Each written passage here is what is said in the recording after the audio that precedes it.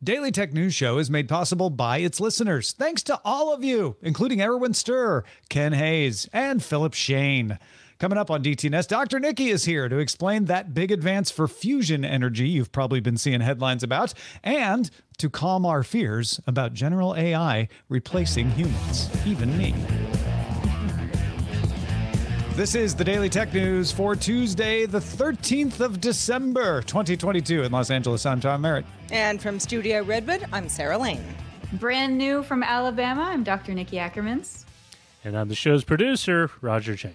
Yes, we made Dr. Niki move to Alabama so that we would have more states represented. So that my bird box could be better. And so that we could A/B test your bird box against New York City. No, real quickly, you've got a new job. Is that why you're there? Yes, I am a newly assistant professor at the University of Alabama. Well, congratulations. Very cool. Thank you. Yeah, congrats. All right. Let's get into the quick hits. The U.S. Securities and Exchange Commission has charged FTX co-founder Sam Bankman-Fried, we'll call him SBF going forward, with fraud for allegedly moving customer funds from FTX to another of his companies, Alameda Research. The U.S. Commodity Futures Trading Commission filed a civil lawsuit against SBF for the same reasons, and the U.S. Attorney's Office for the Southern District of New York brought 8 criminal counts, including alleged wire fraud, securities fraud, and money laundering. SBF is alleged to have used customer deposits to fund risky investments in Alameda Research, causing both companies to go bankrupt. Authorities in the Bahamas arrested SBF Monday, and he will be extradited to the United States. I just love the way you said, with fraud. I mean, we all kind of knew. Yeah. Right, yeah. What are you going to do? Let's call it fraud. U.S. Senator Marco Rubio of Florida introduced a bill meant to ban TikTok in the United States. The bill would block transactions with any social media influenced by the governments of Russia or China. And that would, of course, probably be applied to ByteDance and TikTok. In 2020, the United States government's Committee on Foreign Investment in the United States ordered China's ByteDance to divest itself of TikTok in the U.S. That never went away. They never made them do it, but talks have been ongoing ever since to address national security concerns. Apple CEO Tim Cook has been visiting Sony manufacturing facilities in Japan, posted on Twitter that Apple has partnered with Sony for more than a decade to make camera sensors for the iPhone. Apple had never before confirmed that Sony made that actual part, so they're confirming it now. Apple also announced Tuesday it has invested more than $100 billion into its Japanese supply network over the last 5 years, highlighting another way that Apple is pivoting away from Chinese manufacturers. Yeah, Tim Cook doing a charm offensive in Japan. Yeah, talking about how much he loves it, posting on Twitter, all kinds of interesting things going on. The U.S. and the EU used to have an agreement called Privacy Shield that allowed companies to move data back and forth between the two regions while maintaining the privacy protections of the citizens in those regions. But challenges to those agreements have meant that the companies have not had that protection for years now, instead having to each negotiate their own what are called standard contract clauses, or SCCs, or alternatively, just stop transferring customer data between the regions, which increases the cost of your business quite a bit. However, the EU published a draft approval Monday to reestablish a framework for all companies. And this is because in October, the United States began implementing new safeguards on how its intelligence agencies can access such data. So, under this new framework, EU citizens will be able to appeal data handling decisions to an arbitration panel, and the United States has agreed to limit intelligence agency data collection. However, lawyer Max Schrems, who is the person who successfully sued to strike down previous Privacy Shield agreements, has indicated that he finds this new agreement insufficient as well. Oh boy. So it's not over. Probably not. Amazon announced new features for its digital voice assistant. Gestures on Echo Show devices, those are the ones with screens and a camera, let a user interact with the device using just their hands. The only gesture so far, pretty limited, is the ability to hold up your hand palm toward the camera to dismiss a timer. I actually tried to do this earlier and it did not work. Did you turn on the setting though? No, because gestures are only on by default. So I didn't. They're not on by default. They're not on by default. Yes. You have to turn them on by default, which I did not do. There's also a new text-to-speech option that can read out the title of menu options on the screen, and consolidated captions turns on captioning for calls or videos or voice responses across all Echo Show devices on a single account. I can't wait to turn this on and stop a timer with my hand. All right, folks, you've been hearing a lot about Fusion in the headlines. Dr. Niki is here to tell us all about it. I'm so excited. I'm the person who gets to talk about this on DTNS today because this is a huge breakthrough. So Tuesday, scientists at the National Ignition Facility at the Lawrence Livermore National Laboratory in San Francisco announced that for the first time ever, they achieved a net energy gain during a controlled fusion experiment. So if you've been following fusion science for a while, you know that this is a huge deal. And if not, I'm going to break it down for you a little bit more. So nuclear fusion is the type of energy that powers the sun. Understandably, this is something that we want to harness down here on Earth because it would be a great source of green energy if we could make it work. It also doesn't emit carbon dioxide or long-lived radioactive byproducts like from the nuclear power that we currently use. So researchers have been working on decades to try and achieve stable fusion.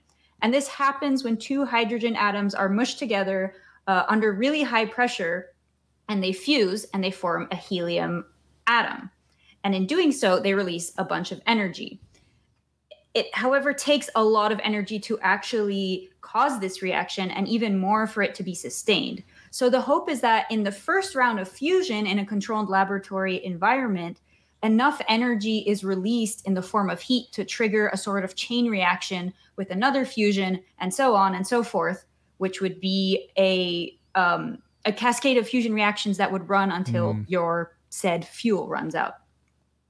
So far, the amount of energy necessary to achieve fusion has outweighed the amount of energy coming out. We've been putting a ton into it, but the results haven't been, as good.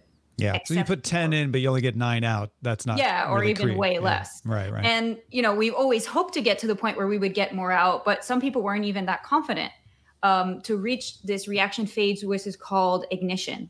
However, in August last year, the NIF got really close to that threshold. They generated around 1.3 megajoules not electricity, but energy against the input laser power of 1.9 megajoules. So it's close. But on December 5th of this year, they actually achieved ignition. So yay, clapping, excited. Yay, it's a huge deal. Step. It's a really huge deal. And all of this was achieved inside a teeny tiny capsule that's like this big, the size of a peppercorn, filled with hydrogen isotopes and a type of fuel made of deuterium and tritium, which is a type of fusion fuel. And this type of fusion is called inertial confinement. So the fusion reaction was kickstarted at 2.05 megajoules of energy coming out of the largest lasers in the country, which is also pretty cool. And they were pointed at this tiny capsule, and then they got 3.15 megajoules out, which is 50% more of what went in. Nice. This is the accumulation of over 60 years of research across the planet. And obviously, it's a huge step towards proving that this type of reactor can actually generate energy. But this was only a proof of concept. So maybe, Tom, you can tell us more about what's going on in the future. Or maybe your dog can tell us more. Ray would like to step in and tell you, but Ray, I'm going to take this one because I agreed to be the downer and explain about the hurdles. It's important to note that the experiment produced more energy than went into the experiment. That's not the same as producing more energy than was used in the experiment overall. These lasers are very inefficient. It took more than 300 megajoules of energy to create the 2.05 megajoules that the laser put out. That's not very efficient. It's still not scientific. On the headline, though. Yeah, exactly. It's still scientifically important because what we showed, check me if I'm wrong here, Niki, is that if we had a perfectly efficient input, that you could generate net positive energy. No, that's correct. Yeah, so the science has been demonstrated. It's a matter of now the practicality of making those lasers more efficient.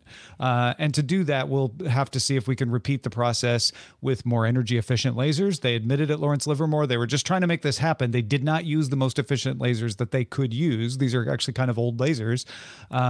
Or there might be an ability to do this similarly with a different method, like the magnetic devices used at JET or ITER tokamak reactor in France. Those are different ways than the what did you call it? The peppercorn. Yeah, different ways than the peppercorn. The constrained nature of doing the capsule. They do a different thing with the magnetics. But the point is, no, this is not going to lead us to do fusion anytime soon. But yes, it's huge. And I think it even has a psychological effect to kick off people going, oh, this isn't theoretical anymore. You actually did it. You made more energy come out than you put in. Now we just need to work on how to make that better, make it like you said, work in a chain reaction so you can have a sustained reaction. And that gets people excited enough to really apply their brains to this sort of thing. Yeah, and to the point that scientists are still warning, like, listen, this is really exciting, but don't get too excited. We're still a few decades away from, powering our houses and businesses with this kind of reactor. And also, fusion is not going to be the immediate response to climate change. Like, we need to work on other stuff. We're not going to sit here and wait for fusion to work. So they realize that this is such a big step that people are getting hopeful, but, we still need to focus on other things. But like you said, this is a huge first step. And like, we can make lasers more efficient. Like, we're better at that than making fusion happen. So right. That was the harder problem. Yeah. So it's super exciting no matter what. Yeah, I agree. Sarah, what do you think? Well, for anybody, I don't know. I mean, as the layman in this conversation, Niki, I mean, for anybody who's saying, okay, well, as a consumer, maybe nothing changes tomorrow, but what does change in the next 5 to 10 years? Well, I'm not a fusion specialist, but let's say, things follow track, the lasers get better, things get more efficient. And in 25 years, they're able to run a fusion reaction in a chain and cleanly and safely produce energy. This could replace most of the things that we're using now. It's better than nuclear fission, which creates radioactive waste. It doesn't release carbon like all the coal burning and, gas burning that we do. So we could actually have clean energy, and a different clean energy than what we have today with windmills and things like that. So, but that's a lot of ifs to get there. Sure. I don't know if that's going to impact like prices. I don't know. The lasers are really, really energy consuming to start up. So what does that do price wise? I don't know. But yeah, that's the other part of this. It's the practicality of making the laser, the input, more efficient. Whether you're using lasers or whether you make a tokamak work or something else, you're going to have to bring that down. And then there's cost. That's a whole separate issue. You might be able to do a really efficient input that makes fusion work and generate more electricity than is even used in the entire system, which would be great. And it costs $1 billion a month to run. Yeah, exactly. And that's not going to be very practical economically. So there's that side of it too, right? Yeah. And like you said, with the magnet one, for example, that's another possibility. I know that those require even more energy than the laser one. So it's kind of a race to see who's going to go first. But I'm here and we're going to keep watching it and covering it on the show, I'm sure. Yeah, I mean, we're a little bit in the world of, Goddard was able to make a rocket go up out of the atmosphere. And it was a big, long step before you could actually put people on a rocket. But eventually we got there, and then we sped through putting people onto the moon, and then having reusable rockets and shuttles and all kinds of things. So it's, we're early on in the process, but we're in the process where we went from, we think this could work someday to, oh, we made it work. Yeah. Now we just have to make it practical. It's from maybe not in our lifetime to maybe in our lifetime. So yeah. And then what are we going to do with all that helium? Yeah, we don't need it. Well, what we do need is for all y'all to give us feedback about the show. One way to do that is in our subreddit. Submit stories and vote on them at dailytechnewsshow.reddit.com. News about AI. People use it as a catch-all for everything these days, but you see it in the headlines. The news comes fast and furious these days. TechCrunch just now reporting Sensor Tower data showing that Lensa AI app, the one that is responsible for all the weird-looking avatars people use on social media. Oh gosh, so many of them. I have a few myself. It not only is continuing to top App Store charts, but it's followed by several imitators, including 3 other AI art generators in the top 10. Do Not Pay demonstrated a chatbot that can interact with customer support chat at companies, often handled by actual humans, to negotiate better rates on like your cable bill or your phone bill, or even cancel service. Those are stories that just came out today.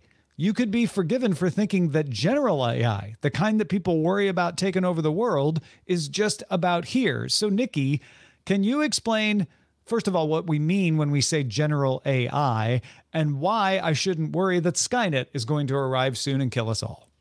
Yeah, Tom, I can explain. And I got to say, the reason this topic came up is like, it's a debate in my family all the time. They're like, no, I'm sure the robots are coming. Like every time something new comes out, they're like, they're going to get us. And I'm like, well, first of all, generalized AI is like really real intelligence, and the fact that a computer could have its own thought that's not caused by humans inputting parameters or a data set. And we are not there yet. So the main problem with AI right now is that it's unreliable in unusual circumstances because we are training them to be good at repeating things that have already been done. It can't really come up with new things very well. So it has a prompt. It follows the prompt based on the mathematical likeliness of whether X or Y answer is more correct according to its data set. An example would be with DALL-E, the artist in quotes AI. Mm-hmm. And DALL-E isn't able to tell the difference between the phrases an astronaut riding a horse and a horse riding an astronaut because it makes the mathematical assumption that one of them is more likely to be used than the other. And that's something that a human mind obviously could very easily tease apart. Yeah. We generally don't see horses riding astronauts. We just kind of know that, right? Yeah. Yeah. Don't need to be trained. You could draw that if you wanted to. Yeah. So, and then to follow up things like ChatGPT that we've been talking about on the show a lot, they seem impressive, but it's kind of almost only a surface level. And that's because, as with most of the machine learning processes, it's based on a data set. And this data set could be super large, but it's not infallible. And the calculations used to produce content can only run based on the parameters it's given by the developers. So original ideas couldn't be original if they followed a pattern.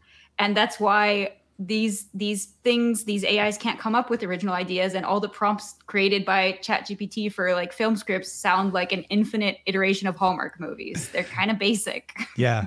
ChatGPT, you can almost always see where it got its ideas, even if it's not copying them, although sometimes I've noticed that it just copies them. But you're like, oh, it's taking this piece, this piece, this piece. If you were to say to ChatGPT, come up with an idea for a film script that has never been done before, it's going to fail. It's going to come up with something, but it's not going to be... come up with a film entitled Never Been Done Before. Right, or something like that. Detective movie. Right, and it'll be a film, it will be a different text than has ever been done before, possibly. But barely. But it won't be a new idea. That's the difference, right? If I'm getting this right. Yeah, and the problem, and I think what a lot of people forget, is that the data and the parameters that are restricting this data are human generated. You have to tell the machine what to do. So the AI is automatically going to be biased towards the same human biases that the human programmers are. And we've covered biases extensively on a previous episode. But you can imagine that if you have a huge data set of human faces and you want it to recreate a certain face, it's going to underrepresent whoever wasn't able to submit their face into the data set because they don't have an internet connection or something. Just things like this just kind of snowball with AI. Yeah. So AI, machine learning, all these things are advancing at a huge breakneck speed and at a much faster rate than regulations are able to keep in check. We already know that our laws are slow, but compared to something like how AI is advancing, they're like snails. And so it's really important that we keep them in check and we keep kind of on our minds the benefits versus the drawbacks that we can predict for AI user cases. Do we need an AI that tries to clone dinosaurs? Probably not. Like, we can focus them on things that are useful. And do you, Niki, as somebody in the science community, feel like you're getting pushback on things like this? No. I mean, I feel like my peers kind of know that, like, right now it's not a big deal. There has been an AI that writes research papers, and it's very funny to read. It's like, I think one of the questions they submit to it was, do vaccines cause autism? And the AI said yes and no. And so it's like, right, just because it probably found data on the internet that said yes, right? Said both, yeah. Mm-hmm. Yeah. So I'm not threatened yet, is what I'm saying. And the cool thing about these AIs, and I say AI generally, but yeah, it's machine learning and algorithms. There's a lot of inflammatory headlines that say that, it's the end of the world, et cetera. But there is a silver lining. These products are, in specific instances, really, really useful for stuff that, like, we're too lazy to do. We don't want to do really complicated math problems over and over and over. And my favorite example is actually one from Scott Johnson, another colleague on the show, who says something like DALL-E can help create character inspiration for artists. Instead of trying to find the perfect Google image, just type it into the prompt and then you can draw from there. Yeah. And no one thought that was going to be what it was going to be used for. I think that's what we're experiencing with a lot of these different machine generated tools is that at first they're so impressive and maybe a little beyond what we expected that we get freaked out or easily impressed or both. Yeah. Then, like we have with all technology, pretty soon we get used to it and start picking it apart. Like, oh, it's bad at this, doesn't do this well. Look at this horrible, didn't even put a head on my Lenza AI avatar. That's what we do. And so I love that humans do that. I think as we become more familiar with these tools and they come out in the public more often, we'll become less freaked out about this. What I'm curious is, what are the signs that something is a generalized AI? Like, and granted, as you've, I think, well demonstrated, that's probably farther down the road than fusion reactors. Like, what would it look like, though? What would it do? I think if it gets to the point where the majority of the population can be tricked by it, or even people who just aren't aware that it's an AI can't tell, if it can pass its own, like a Turing more specialized Turing test, like not the Turing test, but like a more specialized Turing test. If it passes it, then we need to start thinking about that. But we're not there yet. For now, it's not like all the AIs that we have would need to be all grouped together in one like mega AI and then be better. And then we could get closer, but they all do very specific tasks. Right. Because the ChatGPT won't play Stratego very well, but the Stratego AI is not going to be able to create art, and the Lenza AI can't create a film strip. And even if you combine them all together, you're still going to find gaps of like, well, this can't do that. There's the other thing I want to do. And a general AI may not do everything well because humans are general intelligence. Each of us doesn't do everything well, but we would be able to conceive of it and come up with an approximation of an answer for anything. Yeah. And we can also go super philosophical and be like, well, what is intelligence? Like maybe this is AI's own form of intelligence. Like chickens are intelligent, but they don't have thumbs, so they can't use tools. So like, where do we want to go with this? Yeah. Well, and that would be really interesting is if an algorithm at some point demonstrates something that looks like intelligence that doesn't look like anything humans, dogs, dolphins, or anything has. I'd be excited for that. Before. Like maybe that could be super helpful. Yeah. Yeah. Unanticipated consequences could be positive. They don't. Yeah. We got to look at the silver lining. Yeah. Yeah. Well, speaking of maybe something that nobody asked for, Jeff Bezos' space tourism company, Blue Origin, will release a kid-friendly animated space adventure series called Blue Origin's Space Rangers, produced by companies Genius Brands and SMAC Productions. But a release is TBD. They've just said they're doing it. The series will feature the voices of Bezos himself and Good Morning America co-host Michael Strahan, who was a passenger in December of 2021 on Blue Origin NS-19 on a 10-minute space flight. Bezos took his first ride to space in July of 2021. According to the press release, Blue Origin Space Rangers, the show, will also include voice talent and other guest stars like junior astronauts, celebrities, and adult leaders. So what I'm unclear on from what they've released about this is if Bezos is playing himself or not. What's an adult leader? Oh, I mean, I don't know. That to me that just means like camp counselor. They're gonna pick politicians and heads of NGOs and stuff like that. Sure. That's just that's a catch-all term for important people who aren't celebrities or astronauts. Feels like a big weird ego trip. Yeah. I'm sorry. I would like to say I'm an adult leader. Okay. Well, sure. That's what I am. Okay. I mean, that was just in the Yahoo story. I don't know if that's the actual text that Amazon is using to make this. No, it was in the press release. Yeah. Why can't he hire like actual astronauts to do this? Why does that have to be him? They are. They're gonna have actual astronauts in here, and in fact, Michael Strahan qualifies as an astronaut now because he's done it. He's done it. I just like the fact that cartoons used to promote selling toys, and now they promote aerospace industrial projects.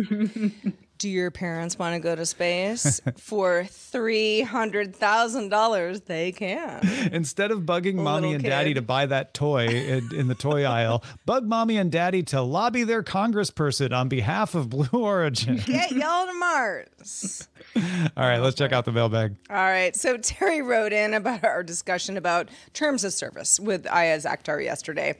Terry said, it occurred to me that a simple solution could be put forth by either a big three group or the Fed, having standardized abbreviated terms of services that could then be referenced, i.e., the general EULA could be a general international EULA.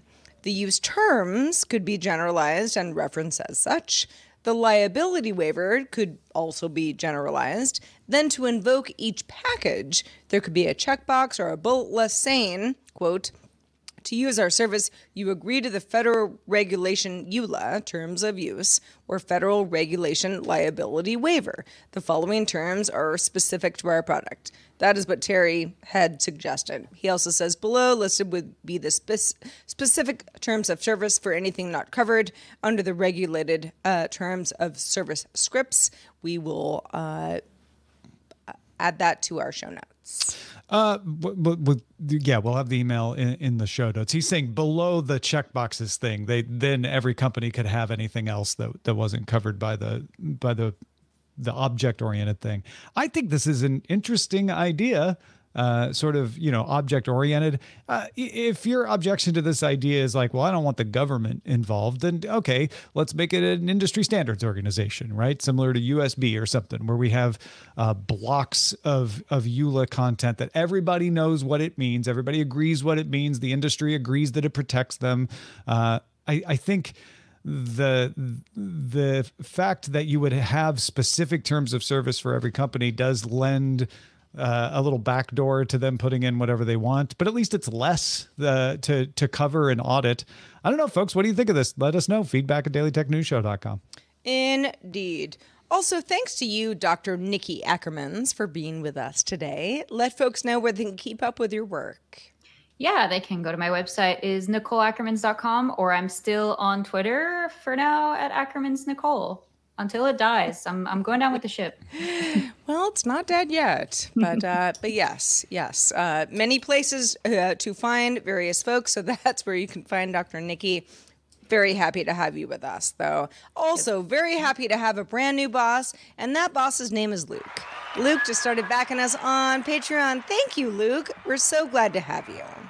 Indeed. Thank you, Luke. Luke is now immediately signed on for the new Patreon merch. If Luke sticks around for 3 months, unless they're at the production assistant level, all the other levels will get a piece of merch with Len Peralta's exclusive 9-year anniversary art on it. So at the various levels, there's stickers, there's t-shirts, there's hoodies, there's tote bags, there's coffee mugs. If you're not a patron already, now's a good time to get started. Patreon.com/DTNS. Speaking of patrons, stick around for our extended show, Good Day Internet, where we talk about all the things. You can also catch this show. DTNS is live Monday through Friday at 4 p.m. Eastern, 2100 UTC. Find out more at dailytechnewsshow.com/live. We are back tomorrow with Scott Johnson and Will Smith, and we're talking PC upgrades. See you then. This show is part of the Frog Pants Network. Get more at frogpants.com. Diamond Club hopes you have enjoyed this program.